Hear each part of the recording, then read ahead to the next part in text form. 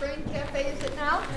We're so happy to have Dr. Wishick from the New England Center for ADHD. And we hope you'll get involved tonight. That's the point, that we have this dialogue from all parts of the world and fields and energy. And we always call it an experiment because as artists, we never know how things will work out, where we're going exactly. And of course, these are fresh off the presses. What we show tonight is something we've just been working on recently and hope you'll enjoy. Anything else I have to tell you? There's something I think. Oh yes, I think people are anxious. If anyone wants to join our mailing list, we're making it very easy tonight. We're sticking mailing things in your programs. And what's this?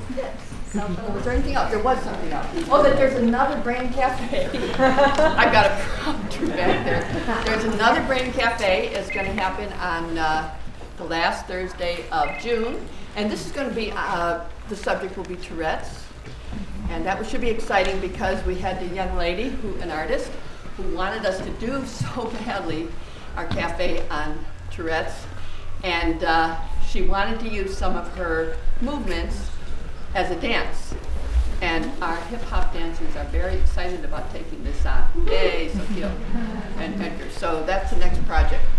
So here we go. Let's start the evening. And if you don't have a program, I hope you can borrow one. We sort of ran out.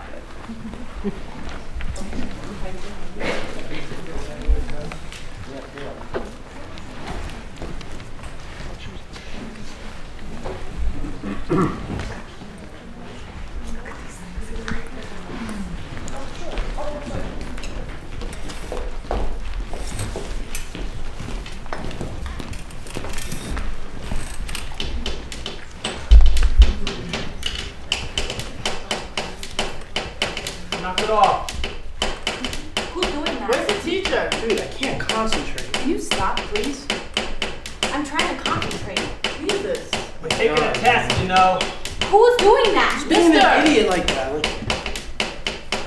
About to pop you. Who's doing that? Stop What the heck, man? Like, what is wrong with you? no! I can't see. Seriously?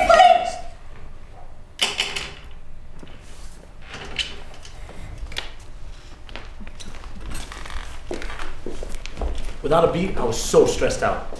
I was so antsy and I couldn't pay attention to anything. I needed noise, it was so bad.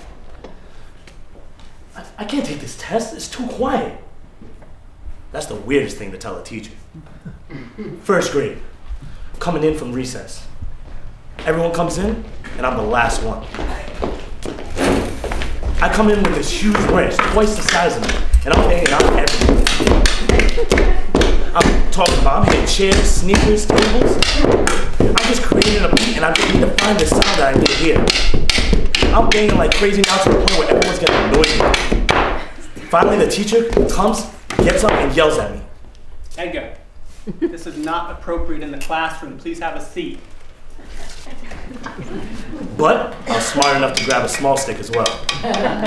All of a sudden, you hear small tapping under the desk and everyone's looking up trying to find out who it is. I stop. I look around trying to find out who it is too. No one can find the culprit, so I keep tapping. The teacher looks around a couple of times trying to find the secret tapper.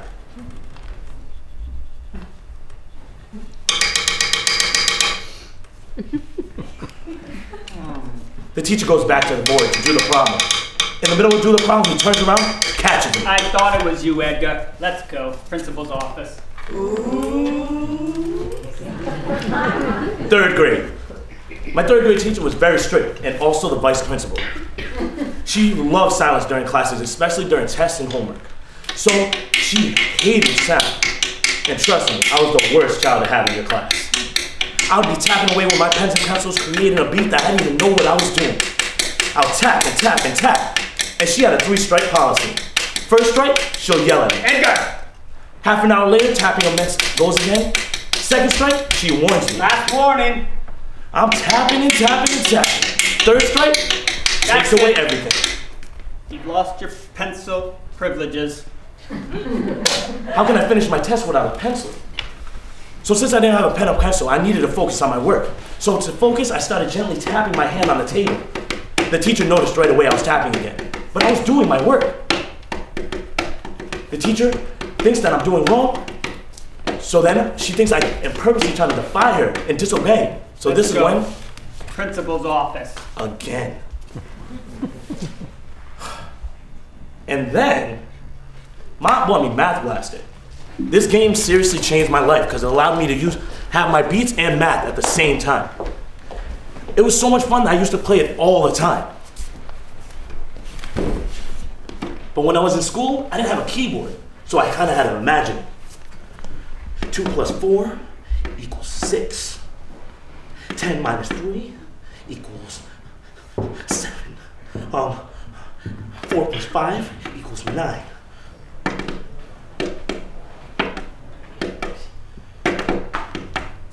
Okay, good.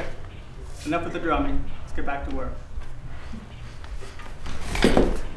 This is when I had to start to learn how to hide my keyboard. So I decided, let me put my keyboard on my legs. 1, 2, 3, 4, 5 would be on this leg. 6, 7, 8, 9, 10 would be on this leg. Now let me show you how to do a problem. 1, 2, 3. Wait, I forgot to tell you. I need to come up with a method to show my addition, subtraction, multiplication, and division signs. This is how it went. 1 hit would be for addition. 2 hits would be for subtraction. 3 hits would be for division. 3.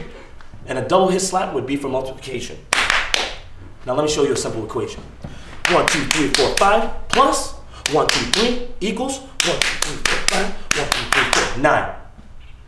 Now this was going fine until we got into double digits. And so now I had to come up with a new technique. So I decided, why don't I go all my single digits onto one leg and my double digits on the other leg? This would work. So now if I was going to show a number like 22, I'll hit twice on my tens leg, I'll have 20. I'll hit twice on my singles leg, I'll have 22. Now things are going well. And I was doing fine until triple digits now.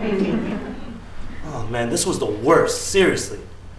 So with my old method, if I was trying to show 200, I would have to hit my right leg 20 times. 1, 2, 3, 4, 5, 6, 7, 8, 9, 10, 11, 12, 13, 14, 15, 16, 17, 18, 19, 20. Now that just took way too long. So since I already knew how to drum, I used a rolling method. And this method let me go through the numbers faster. So now I'd only have to do this 4 times to get to the same number, 200. 1, 2, 3, 4. Since I knew this method now, if my teacher gave me a triple digit equation, I could do it. 120 divided by 13. Let me show you how this would go. 50, 100, 110, 120. Divided by 10 plus 1, 2, 3, 13. Now I just plugged the numbers into the monitor in my head. I needed to keep a steady beat to keep my mind focused and clear. This is how it looked.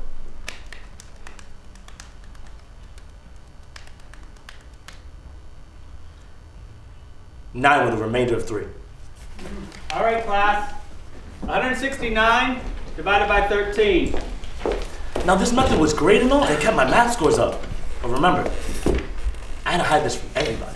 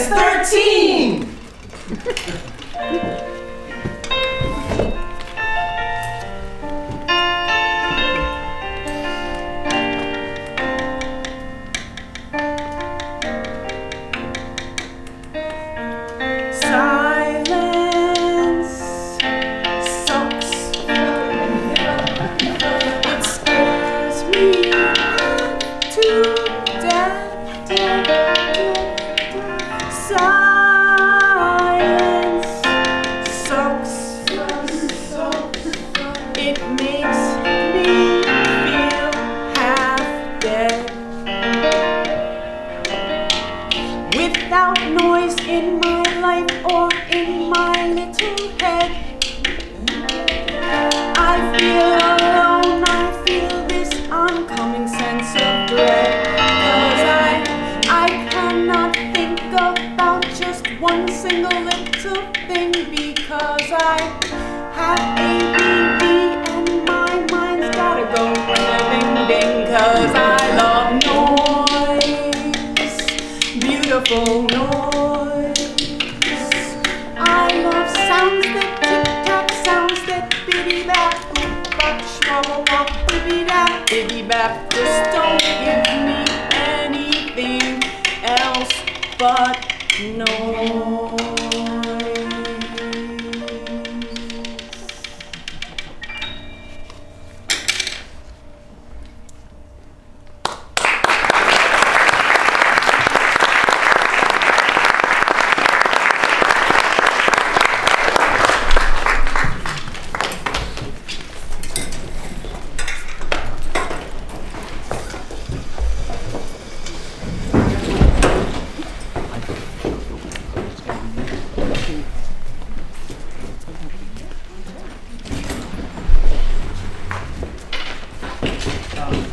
Do you want to take questions now, or you want to just go on to We can stop for a few questions. Come on out at Edgar, and let's see if we have any questions right now.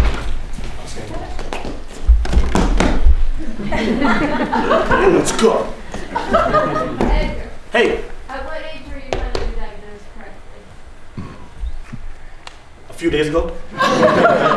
No, seriously. My aunt tried to diagnose me and said I had a temper tantrum, and I kind of convinced her not to take me there. So just recently, actually, Dorothy and Bob took a test with me, and I passed horribly. Like, really? No, I'm telling you, we passed. Really? I have a problem, I guess. So at age 21, right? Yep, 21. This is me. Do you play the drums? Huh? Do you play the drums? On my free time, yeah. I always was a tapper, so I just like rhythm. I dance now, so rhythm's kind of my thing.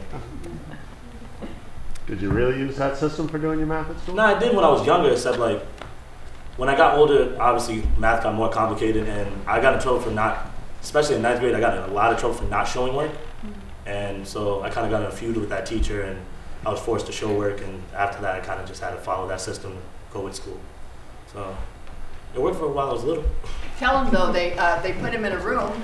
Oh yeah. The teacher. Ready? I forgot his name, it started with a W, but I was at St. Ray's, and my teacher thought I was cheating because all I had was just answers on my test.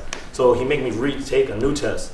And I was by myself, and he had the principal sit in the room with me while I'm taking it. And I'm taking, remind me, this is my free period. Like, come on, man. So I'm going, and I take the test, and then I pass it. And so the principal finally gets the teacher off my back, except he's my teacher. He's able to control whatever he wants when I'm in class. So he made sure to torture me and take off points whenever I didn't show work. I got a lot of 50% partial points all the time. It was a challenge, it was. Do you feel any different now that you've been diagnosed? I feel weird, because now I feel like, before I thought I was normal, now I have to think I'm not, I guess. I don't know that. When I first found out, I was like trying to figure out ways to like switch my answers to make me seem normal, I guess. Like I was like, no, I'm totally normal, I don't do this. But then you start trust me, those questions make you feel like you do everything on the list, I swear. It was like random things like, are you very impatient? I'm not impatient, I'm very. But the thing is like, that test like really makes you realize things that you do, like, it's not all your fault. When before, like, I was blaming myself for, like, man, I was just a hyper kid that, like, what the hell? Tell them about the choreography. I mean, Oh, like, that works. how it works for your music and choreography. Oh, well, obviously when it came to music, I could catch rhythm with, like, ease. Like, I could sit down in class and, like, literally watch someone do choreography and catch on to it like that without even getting up. And I don't know why, but, like, when I hear some music, everyone hears the simple tempo, but for some reason, I hear all the extra sounds that people like miss out on, and it just helped me so much more with music. I don't know why, but I pay attention to the different stuff that everyone else doesn't pay attention to. So I guess I'm special. I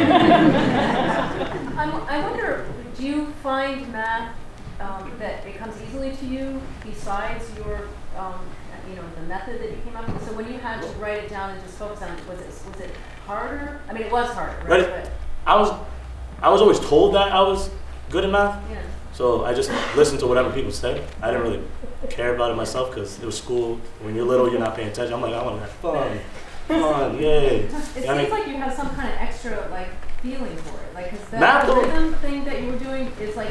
I have fun doing it. I can't lie. It was more fun having a rhythm while you're doing math rather than just doing math. Like it's like anything. If you make it into a game, like there's people that sing while they do certain things to memorize scripts and memorize homework and stuff. Like it's all about how it makes you feel make it more fun for yourself to do it. And math was one of those things that I can do it with really easy. So if I had a rhythm, I can learn that quick. Yeah. So yeah. And maybe Dr. Wishick will speak to this when he speaks, but there is a creative side to ADHD where there's a lot of contributions made by people who have it. So it's not strange that as he told me, he's got to dance and he's got to have music at all times. So it all leads to all this wonderful flow of creativity. Reading, what's that like?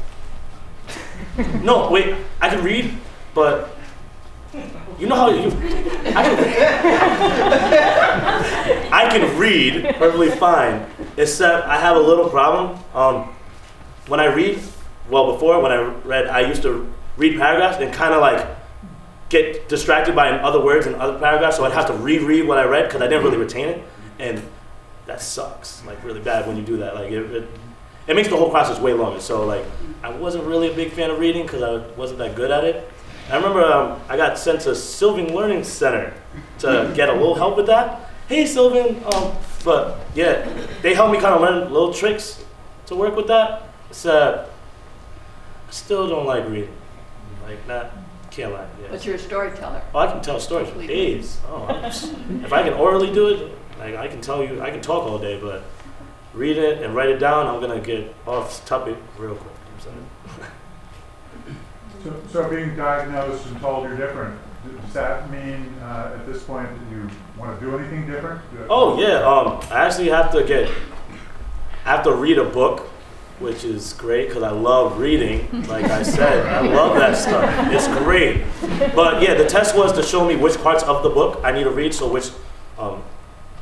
certainly, I passed a lot of it, so that means I have to read a lot of the book. And basically it's supposed to help me work around the problems I have. So hopefully I'll be able to like reading sooner or later and actually like writing and stuff. That would be dope. How about other parts of your life? Oh, I would love to be able to stick to one task. That would be great. I'd love to be able to get ready in the morning on time. That would be another one rather than going to do a whole bunch of stuff. Just get out the door. It's pretty bad. We decided that a lot of our crew here, and we just saw this wonderful movie called ADD and Loving It, which talked about Hollywood is ADD city, they say. And so, of course, we decided our Friday Night Live crew that maybe we're guessing that we might all have this wonderful orderly disorder. Yeah. Maybe we should move on right now, and you got one more question? Okay, so What up, Gina? now that you recognize that you have these challenges with reading, have you found ways to deal with it? Because I think it's very important that you have recognized this. Well, since I recognize this reading stuff, I'm actually trying to go back to school so I can actually work on this reading stuff. I'm actually trying to take a writing class back in college, woo-woo. Oh yeah, so I can work on that. But I'm just trying to figure out if this book will have a few tricks for me to learn how to focus more on what I'm reading as well as what I'm writing. Because I'm the type of person, even when I'm writing a paragraph, I jump from subject to subject because I have so many things that's going on in my mind about this one topic. And you know when you're supposed to separate paragraphs?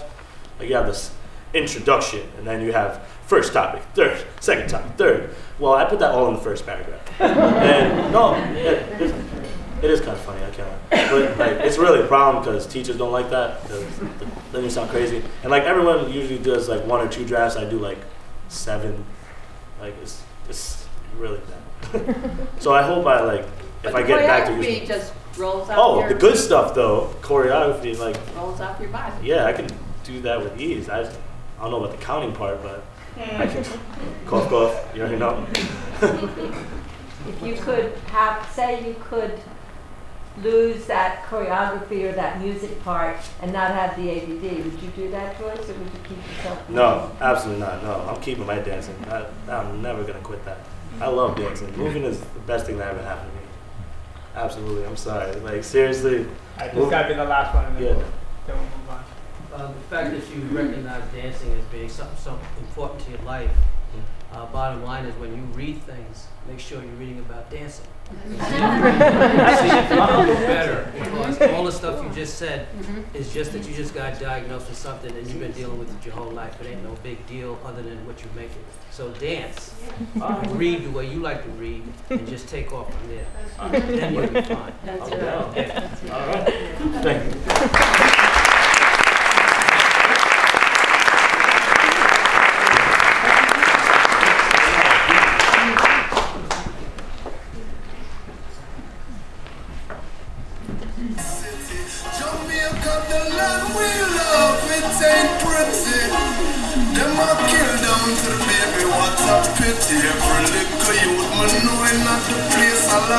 Times are hard and everybody I feel it. Mr. Jackets and I don't steal it.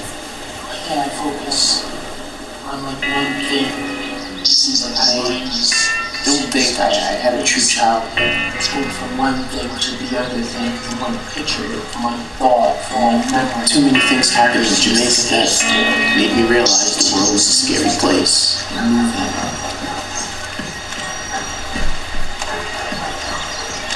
More violence I saw. What is there to gain from more I question humanity? But I can't keep telling myself to myself. Nothing. No, wait, I've said that on ADD, yeah, okay, so I always kind of felt something was wrong with me. I didn't know how to explain it. I tried to figure it out myself, why I am the way I am. I don't know if it's the family or the culture I grew up in, but when it comes to communication, sort of the ability to express yourself, my family seems to lack that. See the shooting star tonight, and I thought of you.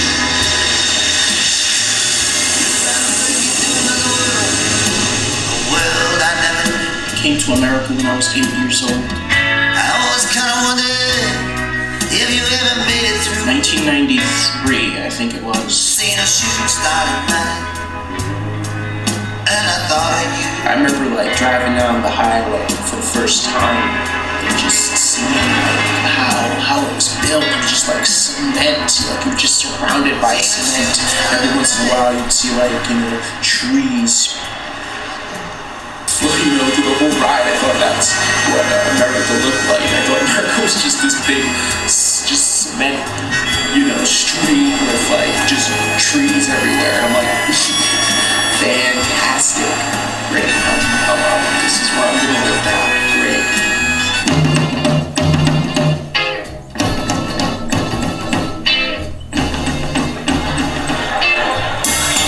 School was scary. I was very afraid of school. It was just intimidating sort of being in a whole new country. And then you go to this school, it's just filled with all these people who just speak this, this form of English that is totally different than, what you're used to. So it sort of closes you off for being, willing to say things to people because you know for a fact that you have a thick accent, and as a kid, the last thing you want to do is bring attention to yourself.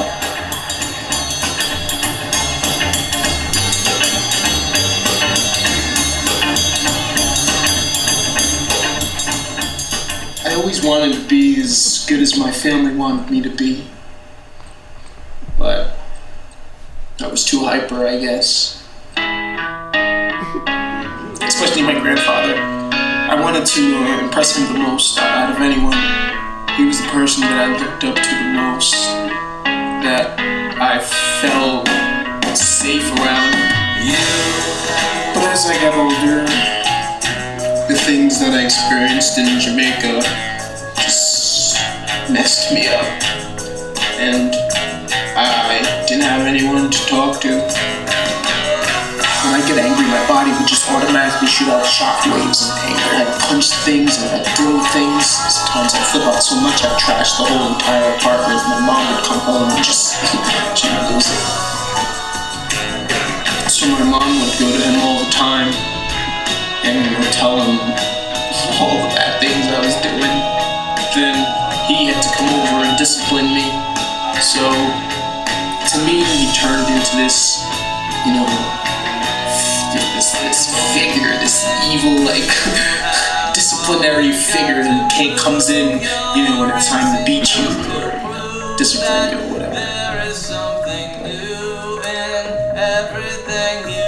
And I guess with time, as time passed and I kept doing the same thing, I'm assuming he cared for me less and less. That's what I thought anyways. I started to feel less wanted at home. I don't know if it was my own insecurities or whatever, but I just felt like I wasn't wanted there. The more I felt that way, the more I acted up. The more I acted up, the more I guess I wasn't. So my mom got fed up with me and she decided to put me in DCYF custody. Being in DCYF was hard. Had its ups and its downs. There's a few moments where I felt like I was a child for the first time in my life. Those are the times that I felt violated. After going through DCYF and going to camp and hunting, it's this sort of Native American themed boot camp. The place taught me a lot. Taught me how to work as a group. I think that's one of the most important things for me. It showed me that your actions, bad or good, can affect the whole group. Once I was free, I knew that's where I wanted to stay. I knew I never really wanted to be in an institute where my freedom, my ability to choose is just taken away. I don't blame my mom or my grandfather for anything that happened to me as a child. She was a young mom. I was her first kid. She had to do it all by herself. She worked hard every day, came home tired. She was the best that she could be.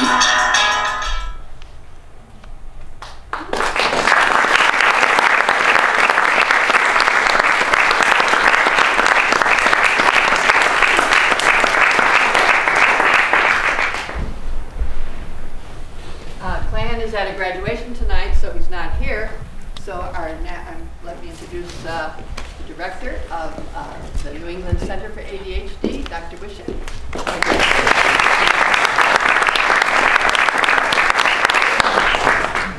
I guess this is going to be the more boring part of the evening. I can't compete with what we just saw. There was a British pediatrician, George Still, gave a series of lectures describing a group of overactive, defiant, hostile children. If you read his description, most of those children we would now say have ADHD. The lectures were put together in articles published in The Lancet, which is one of a very prestigious British medical journal. Those articles were published in 1902. ADHD is not a new condition. It has been around a very long time.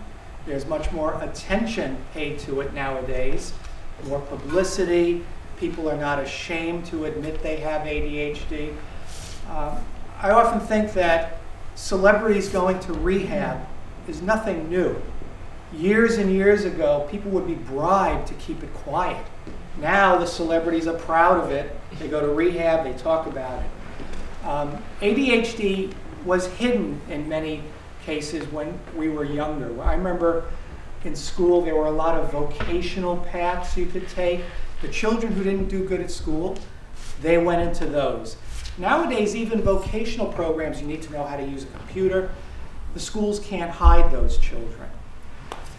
ADHD is caused by underactive circuits in predominantly the frontal lobe of the brain.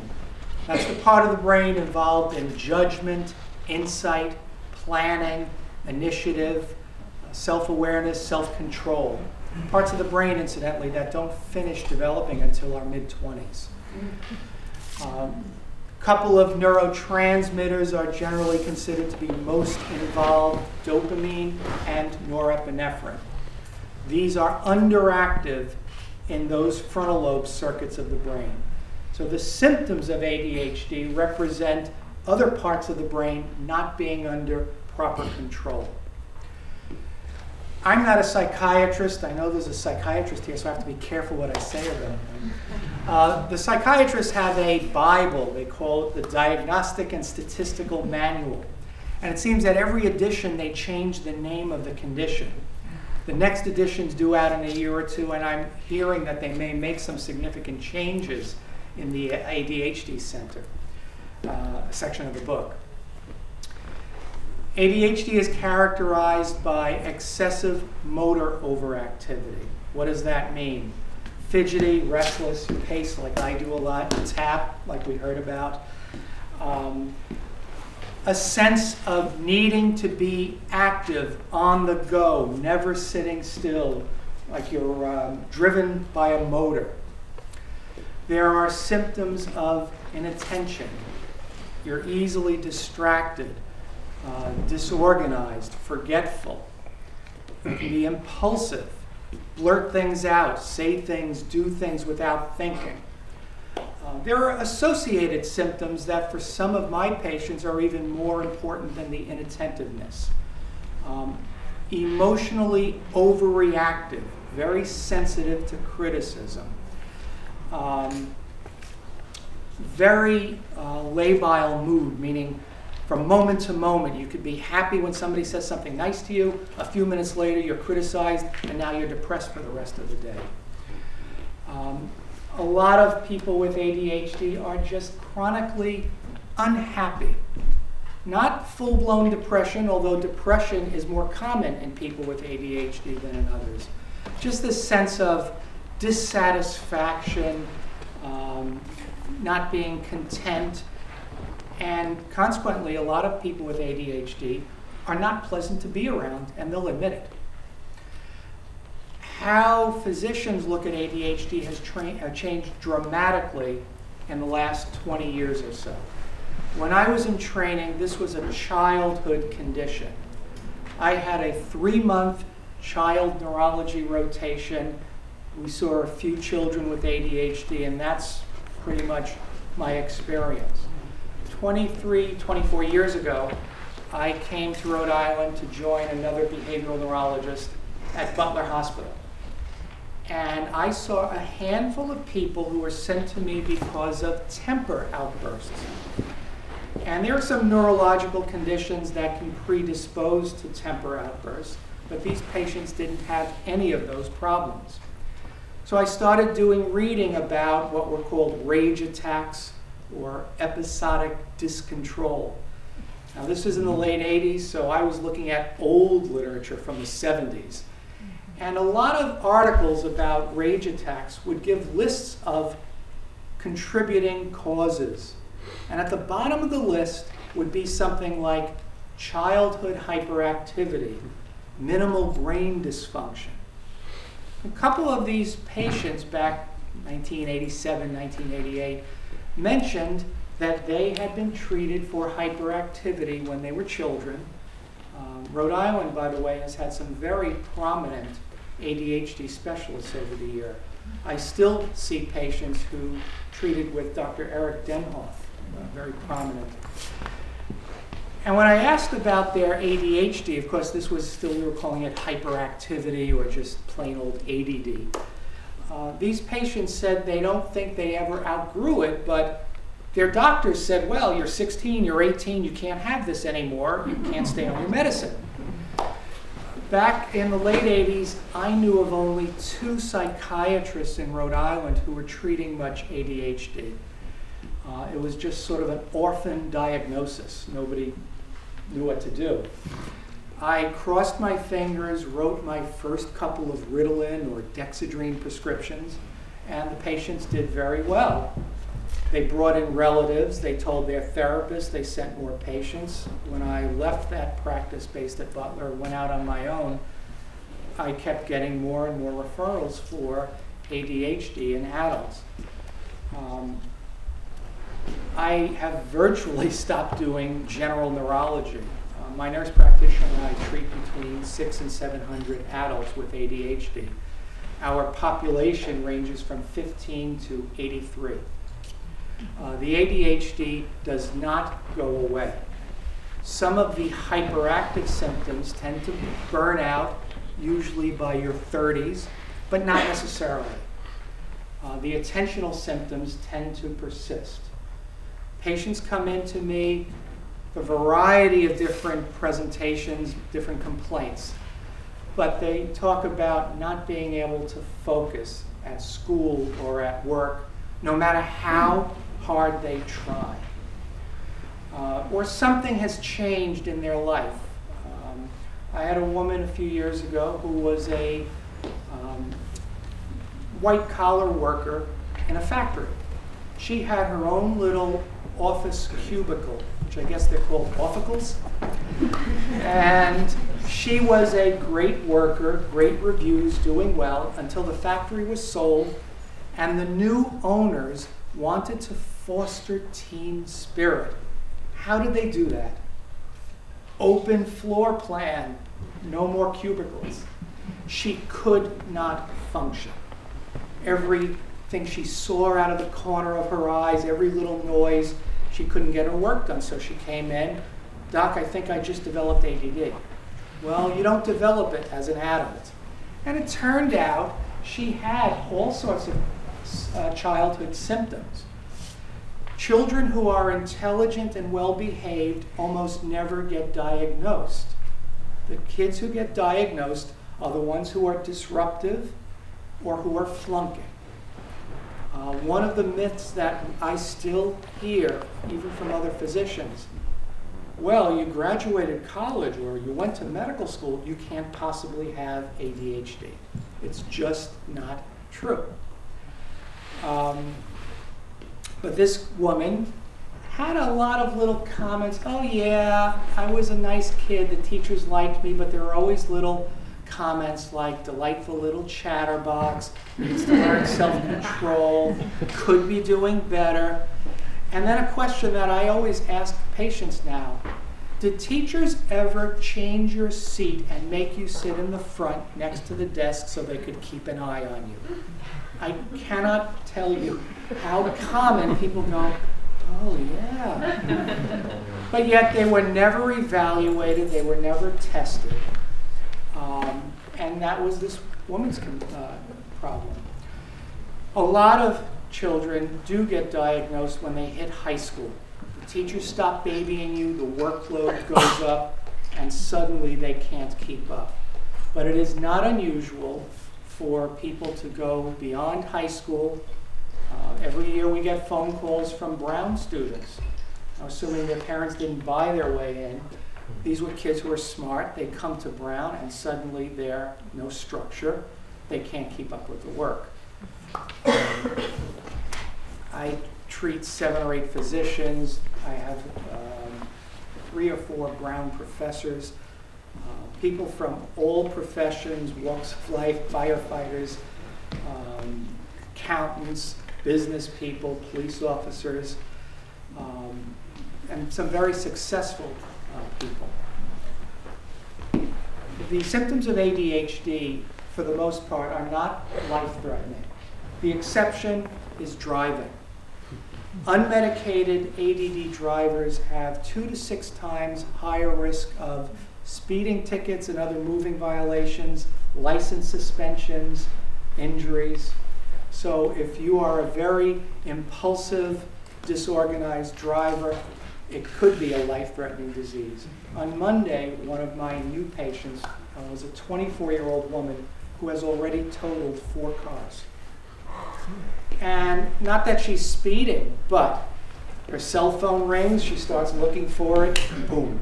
Or just driving along and not realizing she just went through a stop sign because she was daydreaming. So the decision about what to do for the ADHD is very, very personalized. This is not uncontrolled high blood pressure or diabetes or something that you have to do something for. The decision about treatment is based on whether you think your symptoms justify accepting whatever risks there are with medication.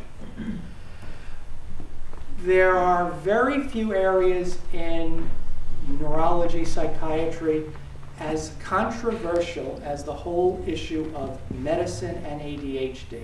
And there's probably more nonsense spouted by different people than almost anything else in medicine. Stimulant medications have been used for this condition for a very, very long time. Now, the 2 doctors I see can't answer the question. Anybody want to take a guess about the first article published about using stimulants for a group of children with what we would now call ADHD was published? The 80s. 80s. 1902. But you're closer. 1937. And the reason I know that is because it was done locally. Dr. Charles Bradley of the Bradley Hospital, Bradleys. If you've ever been to the hospital, they have oil paintings of all these Dr. Bradleys with the long beards, coats. He actually gave stimulants to children to see if it would prevent them from getting headaches from a test known as a pneumoencephalogram. Back in the 30s, there were no CAT scans or MRIs. These kids had behavior problems. You would do an X-ray after injecting air through a spinal tap. Headache. They gave a cousin of Adderall, really, an amphetamine, to see if it would prevent the headache. It didn't, but I guess the nurse or the staff people went up to him and said, well, they still have headaches, but they're nice and quiet. Stimulant medications are among the most studied class of drugs out there. Ritalin, everybody's heard of Ritalin. Tom Cruise jumps up and down and says it's a poison. Matt Lauer, don't give it to him. Ritalin's been around since 1955. So when you hear somebody say, we don't understand much about ADHD, we don't know a lot about these drugs, it's just not true. There is an enormous amount of research about medications. It doesn't mean they're risk-free. It doesn't mean there are no side effects. It doesn't mean there are no complications. It does not mean that they work for everybody. But if you diagnose someone accurately and you monitor their medications appropriately, the stimulants are among the most effective group of medications that are used for any condition in psychiatry. I think at least 80–85% of people will respond well to stimulant medications. Success rate for antidepressants, 40%, 45%, roughly? If that. Okay. But yet, you know, there's this great fear. In part, I mean, I hear a lot of stories about children, especially, less likely in adults, who are like zombies when they went on Ritalin. Almost always means they were given too much medicine. It was too strong a dose. And again, not perfect, but there's a lot of misunderstanding about these medications and what they can do. The benefits can be dramatic. I've had students come in flunking out, going to honor roll. People coming in who are on the verge of losing jobs who are now being promoted. It does not mean that every single symptom is eliminated. It's not like, you go to an eye doctor and if you're lucky, he says or she says, I can get you to 20/20. There are a lot of symptom checklists that you can get online or in books, and you rate your symptoms. What I tell my patients is that the medication should knock your symptoms 1 or 2 columns down, but we're not going to get you into the 0 column for everything. The ADHD can have enormous impact on many aspects of life. People with ADHD are more likely to be divorced and have multiple remarriages. A higher rate of loss of jobs and vocational underachievement.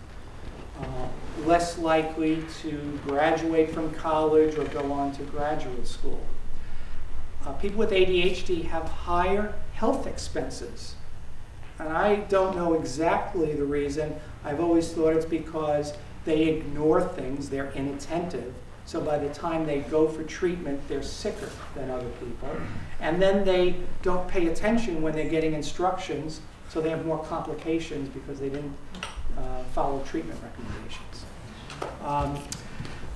I just wanted to give you a little bit of an overview. This is a real disease. It's not caused by watching too much television or playing too many video games. It's very interesting. People with ADHD love doing those things. They're not as good at it as other people. So they spend a lot of time on them because they need that stimulation, but they're not as good. You give them medicine, and parents always ask me about, well, if my son or daughter takes medication, will it make him want to do his homework? No. It will let your son or daughter be more effective if he or she chooses to do homework, but if she chooses to goof off, you'll goof off better. ADHD is not an American disease. You'll sometimes hear that, well, it was the people who had the courage and the impulsivity to emigrate, and they all wound up in this country. There have been population studies in many countries in Europe, Latin America, Australia, New Zealand. The rate of ADHD is very similar to the rate of ADHD here. 4 summers ago, I was fortunate enough to be invited to give a series of lectures on ADHD in Cochabamba, Bolivia. And there were over 400 people attending the lecture. So again, even in Latin America, in a fairly poor community, this exists. It's not just this country. I could go on for a long time, but I think I'll stop and I'll take questions because there are usually lots of questions. Yes? When you're looking for the treatment, I never hear you mention any dietary changes or lifestyle changes. And I'm always curious about why dietary changes, dietary habits aren't explored to see if there might be some changes that might exacerbate. They are, and now we're looking into the Feingold diet again, which was never replicated. Feingold diet in the 70s, food additives, sugar. I've had a lot of people very interested in that, and they will follow very strict regimens. I've rarely seen major differences. Children may be different, but in the adult population, I haven't seen major differences. There is one psychiatrist who has a book called Healing ADD, Dan Amen, and he says there are 6 types of ADD, and he recommends particular nutritional approaches. We talk to our patients about eating a balanced diet, things of that nature. We talk about a lot of nutritional things. I mean, there are things that are done, but there's not been a huge body of research showing that those approaches are anywhere nearly as effective for the vast majority of patients as the medications are. Well, of course you wouldn't know that. Because of the pharmaceutical industry.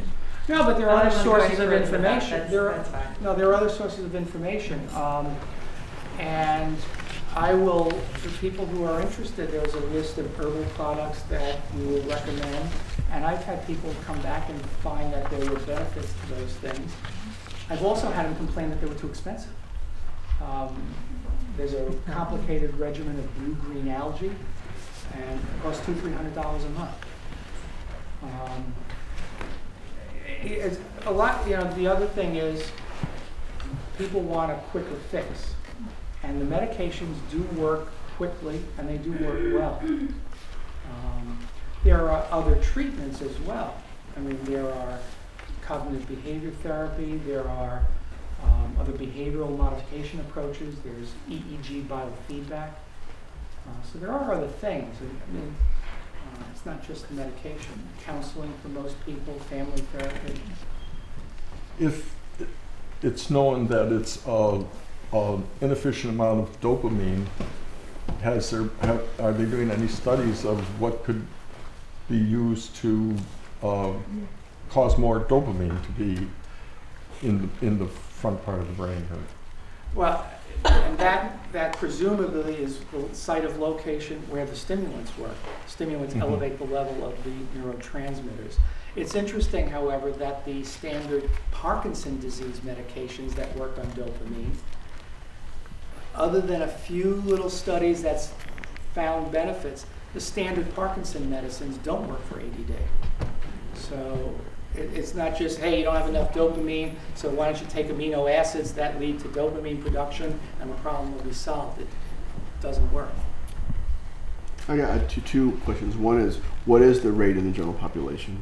And the other is, could you talk a little bit about people self-medicating? Okay. Depending on the studies, the surveys, probably in the area of 4 to 10%.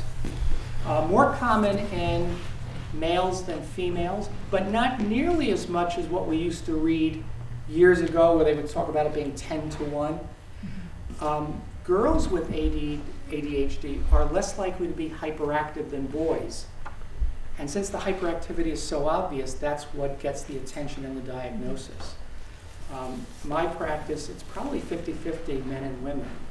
But that's complicated because men are less likely to seek treatment for anything that sounds like mental health. So there's a male predominance. Self-medication, the rate of substance abuse in unmedicated adults with ADHD is roughly double the population at large.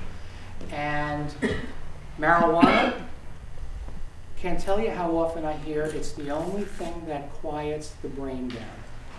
Unfortunately, it interferes with stimulus processing and attention mechanisms, so double-edged sword. A lot of people have tried cocaine, and they'll say things like, wow, when I tried cocaine, my friends were all jumping around, and I sat down and read a book. It made me nice and quiet. Alcohol, there's certainly a higher rate of alcoholism. Cigarette smoking, extremely common in ADHD. And back before cigarettes were as untolerated as they are now, children who started smoking before age 16, a very high rate of them have ADHD, and they would learn that if they smoked a cigarette between classes, it would give them about 40 minutes to focus, because nicotine elevates levels of dopamine in the brain. And they are looking into nicotine patches. Yes? Why, if it's a stimulant, does it calm them and make them zombie-like? I'm glad you asked. Here's my analogy. You're at the Providence Place Mall, and the guards are napping. And the teenagers start running around and causing all sorts of trouble. The guard wakes up, drinks some coffee, gets going, starts patrolling. The children, the teenagers quiet down. The teenagers are the ADHD symptoms. The guard is the frontal lobe. You're hyperactive because the motor control parts of the brain are not being controlled. The medication improves the level of control, so now the hyperactivity and the other symptoms are reduced. But even to the point of making kids zombie-like? It can be. Occasionally in adults, although adults, if they get too much of a stimulant, they react the way you would expect. They get jittery. The other thing is, and this is, I've had patients come from other doctors, the symptom, as you increase the dose of medicine, the symptoms reduce. But it's not indefinitely, and there comes a point where the curve goes back up. So if you give somebody too much medication, they will start getting more hyper again. And you can get into a vicious cycle because the patient will say, well, I'm still hyper, I'm still restless. Oh, you need more medicine. They get a higher dose, and they're still hyper. And then get big problems by over-medicating people. So, yes? Of the people who come in to see you asking to be tested for ADHD, about what percentage do you diagnose as actually having it? And then also, what about meditation? I'll answer that. This meditation question is easier to answer. It works wonderfully. Meditation and also exercise are very, very good for the hyperactivity. Some people, however, are so inattentive they can't learn the techniques to meditate. But that works very well. The other question is more complicated because my practice is so specialized that I think there's a certain amount of screening that's already gone on before people are sent to me. I also started using a computerized test that was developed a few years ago that's about 90% accuracy. So a very high percentage of the people who are coming into our office have ADHD. You know, people go online, they read books, they do the screening test. A lot of our patients have family members. And that'd be the one other big thing. This is one of the most genetic conditions we see. Now, I'm not talking about eye color, hair, single gene things. The only other common complex trait that's more genetic than this is height. ADHD is more genetic than migraine, hypertension, schizophrenia, asthma. So a lot of our adult patients come in after a child, or in some cases a grandchild is diagnosed. So it's a very high percentage. Every once in a while we'll have people come in who have undiagnosed anxiety. The other thing that can mimic ADHD, sounds surprising, is sleep apnea. People with undiagnosed sleep apnea or other sleep disorders will have daytime cognitive symptoms that can mimic ADD.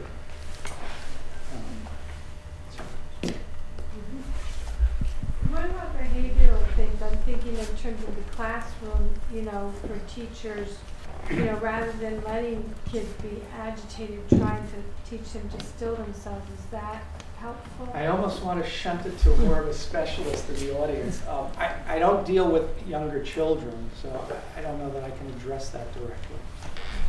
Sorry. Did you have? No? Okay. What about drugs that do not stimulate? Non-stimulants. Yes, non-stimulants. There is one, I think. Actually, now there are 3 approved non-stimulants, and there are a whole bunch of unofficial off-label medicines.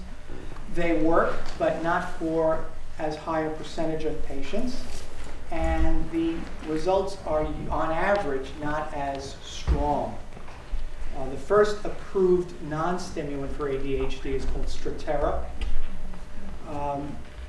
I probably have a success rate of maybe half my patients. Do you have better results with Strattera? No. You know, it's interesting. You say, oh, it's a non-stimulant. It's going to be easier to use, safer. Horrible problems with upset stomach, getting people acclimated to it. And when it works, it rarely does as much for the average person as the stimulants do. There are 2 old blood pressure drugs that have recently been released in new long-acting forms. May be effective for pediatrics, but the adult population, I've not had huge success with those medicines. For a lot of people, though, there are off-label medicines, meaning once a drug is marketed and released and it's legal, we can prescribe it for anything. The only thing when you say off-label, that just means that the FDA doesn't allow the manufacturer to market the drug. For many, many years, blood pressure medicines known as beta blockers were used to prevent migraines. It was years before any of those manufacturers did the research so that they could say for migraine prevention, but neurologists were using those medicines for decades. Particular antidepressants, Wellbutrin, can be very effective for ADHD. If someone came to me with significant depression, if they were also overweight and smoking and had ADD, I would put them on Wellbutrin. It's also known as Zyban to stop smoking, and it's one of the few antidepressants that can cause weight loss. It works for about half the people who try it. Before Prozac came along, the main family of antidepressants were the tricyclics, amitriptyline, nortriptyline, drugs like that. For children who had tics, next month's show, and ADHD, and there is a higher rate of those conditions occurring together, you would not usually give stimulants to children with tics, so they would give them the tricyclic antidepressants, and those work for some people. I think most of us who do ADHD would be thrilled if the non-stimulants worked better. Or easier for us. Or at least as well. Yeah, well, at least as well. Well, better than they work. Because stimulant medicines, we have to write a prescription every month. There are no refills. We can't call the pharmacy, we can't fax the prescription. Those non-stimulants, you can write a refill and write five refills, and the patient has 6 months worth of medicine. So it would be a lot easier if they worked better, but they just don't. How about this side of the room? Very quiet. Okay. Yes. Are there interactions with other types of medications that people can't take if they're taking them? There are some interactions, but not a huge number, by the way. The commonest problem is in people who are taking decongestants. The Sudafed or phenylpropanolamine, those are sort of mild stimulants. So if you're going to be on a decongestant, you may have to lower your dose of stimulant. Of uncommonly prescribed MAO inhibitors, you would not put people on stimulants with those, but they're not widely used these days. In just a general sense, you don't give stimulants to people with certain structural disease of the heart rhythm problems, uncontrolled high blood pressure, a history of major psychiatric illness. But medications, surprisingly few interactions. Every once in a while, we'll actually have a person who goes on a stimulant with high blood pressure, and their pressure gets lower when they're on the stimulant. Because they're less frantic, they're less hyper, they're less overwhelmed. And sometimes the internist can't believe it, but the stimulant helps relax them. Yes? I'm still a little unclear on, it seems like there's so many reasons and different things that can cause someone to be unfocused or impatient or these things that seem to define or characterize ADHD. Do you care about that, or are you just sort of saying wherever it comes from it's called ADHD, or is it something specific? Well, if you look at a list of ADD symptoms, I doubt there's anybody in this room who wouldn't look at the long list and say, well, I have some of that once in a while. What makes the diagnosis is that the person with ADHD has many or most of the symptoms in many different situations. And the important part of the diagnosis is that the symptoms are interfering significantly in life. So sure, a lot of people get impatient waiting on the line at the supermarket or at the bank, but the person with ADHD who just throws the groceries down and walks out, that's a little different. It's a question of degree, pervasiveness of the symptoms, and it's a tough question clinically, because a lot of people say, well, I'm a little forgetful.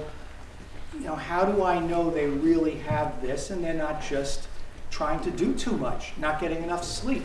You're right, there are a lot of reasons you could be inattentive. You're looking at the history. You really, really have to get symptoms dating back to childhood.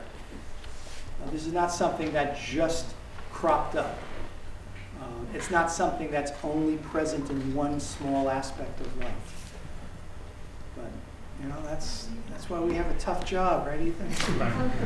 Yes? I have two questions. One, does caffeine do anything helpful? Two, are there any long-range studies that you know of, since Ritalin's been around for such a long time, about long-term toxicity? Because I'm assuming people have to be on it for a very long time. Okay, so first question about caffeine. I have actually diagnosed a few people who developed, supposedly, their symptoms after they started having reflux or gastritis and had to stop drinking coffee. And they came in saying, I think I just developed ADD. I'm thinking of two men, both started drinking large amounts of coffee in high school because they learned that it helped them function. Caffeine is a mild stimulant. One of my questions is, how many cups of coffee do you drink a day? When a person looks at me and says, Doc, you mean how many pots a day? I know those people will do very well with stimulant medicine. The problem is caffeine is absorbed very quickly. And if you were to sip a little bit slowly through the day, it might be worthwhile, but when you drink a lot, suddenly you get this surge, you're going to get some of the side effects, then it drops off. And again, for some people, it can cause stomach problems. But yeah, caffeine can do some of what a stimulant does. You know, there have been observational studies, long-term effects. Surprisingly little data showing serious problems with the stimulants. You know, stimulants are also used to treat things like narcolepsy. And narcolepsy tends to develop in young adults and not go away. So people with narcolepsy have to stay on it a lifetime. Clearly, you have to monitor people to make sure that their blood pressure is under control. But I'm just not aware of really good evidence about these stimulants having a cumulative side effect. Ethan, you have any? No, it's just...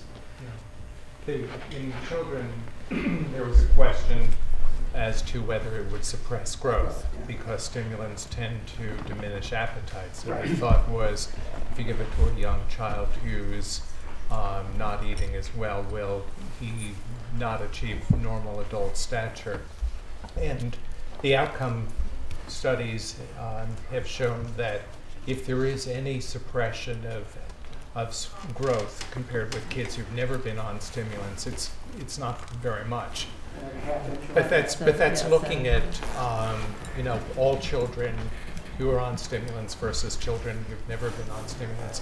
So for an individual child, it's conceivable there might be some child whose growth will not be as much as it would be otherwise. But by and large, it has little, if any, effect on growth. Now, a related question that often comes up is, if you give children stimulants, does that lead to drug abuse in the future? And in fact, there have been studies tracking this, and the opposite is true. When you treat early, you have a lower rate of substance abuse in your teens and early adult years. Yes? Curious, because it's gotten so much attention over the past, say, 20 years. Do you think it's overdiagnosed? I mean, it's certainly legitimate, but a condition, but... It's really sort of a community thing. In some communities, it is overdiagnosed. There's no question about it. Although it's very interesting that there was a study a few years ago that looked at all of the children who had been diagnosed, and something like less than half of them were actually on medicine. But yeah, certainly there are going to be communities where the numbers don't seem accurate. Overall, though, if you look at adults, only a small percentage of adults with ADHD have been diagnosed. So I think, again, a lot depends on the community. But you know, it's very tough because, you know, again, I use this quotient computerized test to increase accuracy. But you're talking about a condition that's largely based on getting a history. Somebody has to come in and describe a list of symptoms. Well, if you're really motivated to get the diagnosis, you can learn the list of symptoms. Now, if you come to me and say, Doc, ever since I was a kid, I can't sit still, I have trouble reading because I lose my place over and over again, I'm forgetful, I'm disorganized, I blurt things out. There's no, how do we know? I stopped telling people we're going to have a gene test soon because after 10, 15 years, it's never come. We don't have a single blood test. There's one clinician who does these fancy SPECT scans, a nuclear medicine study, and he says he can see patterns in the brain, but that's not widely available or widely accepted. So it's a tough diagnosis. You really have to ask a lot of questions. You look at the family history, and you have to have a gut feeling for what you're hearing. It's not always easy. Just to point out, another thing that can be confusing is any average person who takes a stimulant will be able to increase their performance a little bit. It gives you a 2% edge. But the difference between a person who's functioning, say, at 50% of their capacity, who takes a stimulant that brings them up to 98%, versus someone who's functioning at 96% and goes up to 98%. So you can find small differences of improvement, but that it's not needed for the people functioning in the normal range. And that's actually a big thing. Second, there's something now called cosmetic neurology. And I don't mean Botox. People who don't have a disease asking for the medicine. I'm a little forgetful. Should I take Aricept or one of those other Alzheimer medicines? A lot of academics will try and get on stimulants so they can stay up later, do more writing, do more research. In fact, it's gotten so widespread that the American Academy of Neurology actually went and issued a position paper about what should a neurologist do if you are asked to prescribe a stimulant for somebody who doesn't have ADD. And I was a little surprised. The Academy said you're allowed to do it, but you don't have to. And you have to take special precautions to let people know that there's very little research about the effect of stimulants in people without ADHD. The research, you do studies on patients and see how the medicines work, but people who don't have the condition, very little research. And there are physicians who will do it. And we get phone calls once in a while. Hey, before finals, I could really use some help. I tried my friend's Adderall once, give me a prescription. And we actually don't even do that for people with ADD. Either you're kind of interested in being treated, not just for finals or once in a blue moon. Yes? So I had a couple of questions. One is about that. Like, I know of tons of people going to college who would be on ADD and then would sell it. Yeah. And I witnessed a lot of abuse of ADD and had personal friends who of the Adderall. Of Adderall, sorry, not ADD. And like friends who at a young age were diagnosed and given ADD, but then given Adderall. My bad, I'm messing them up. I have ADD. Yo, we got ADD for sale. It's good. So, and then I was interested by what you said about people not being addicted because I know of people who started abusing the Adderall, and it became a huge problem along with other things. So, and one of the things I felt like was that some of my friends weren't going to therapy as well, which I saw as a huge problem. So I'm wondering, and I saw them just go to the doctor, bang, prescription, get the Adderall, that's it. And I saw that as a huge problem. I don't know how you feel about that. Well, Adderall is probably the most abused drug on college campuses right now. $5, $10 a pill. But again, it's because even if you don't have ADD, there's probably a benefit if you use some stimulant medication. Most people with ADHD, if they take too much of their stimulant, they feel lousy. Years ago, some of the big ADD specialists would say they've never seen a patient abuse the stimulant. It's not true. I've had patients who I know have ADD snort it, overdose, abuse it, party. But most people who have ADHD don't enjoy taking the medicine. They just feel lousy. People without ADD, yeah, if you're on small amounts, a little bit at a time, you'll be okay. But if you stay on it steady, you start needing more and more. You stop taking it, you crash. It's highly addictive, and that's why it's so controlled. Another question? No? Oh, yes. There's a lot of things about people with ADD that they negative things, like they crash a lot, they do bad in school, and I'm sorry, I just kept hearing bad things. Is there any good things about it? I'm sorry. No, listen. I just if you feel look bad. at some people, the founder and former CEO of JetBlue has ADD. Oh, Virgin Island dude. Okay. I think they say that Edison, the great inventor, had ADHD. Some people with ADHD are extraordinarily creative, imaginative, because there's a fine line between being spontaneous and creative versus impulsive, not crossing over.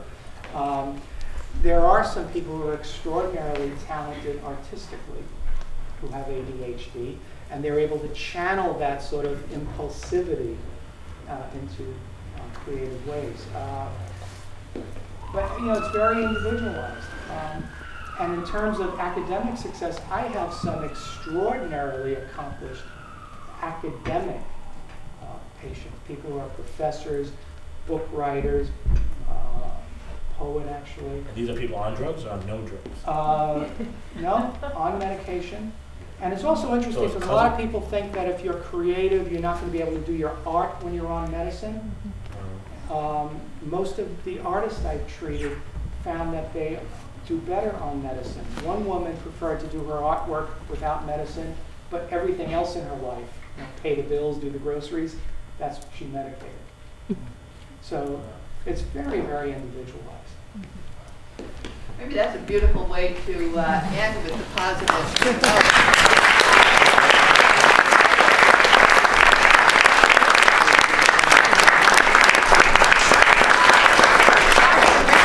It turns out was just in Randall Square, one Randall Square, right neighbors with us. And he left cards here, and I encourage you, if you'd like to know more, we're going to end with our sign-off, which is usually an upbeat dance. I thank you so much. It was very beautiful, wonderfully full. And so stick around. We're going to do a short 3-minute dance to sign off.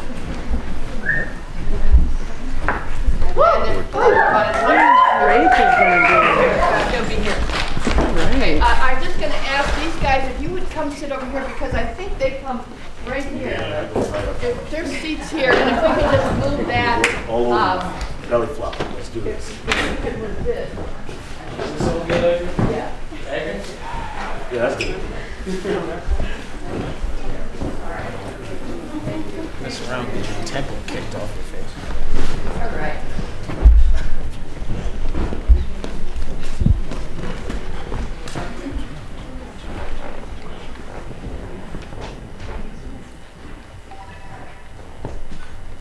Gotta make up your mind about this, and I'm gonna see that you do it now.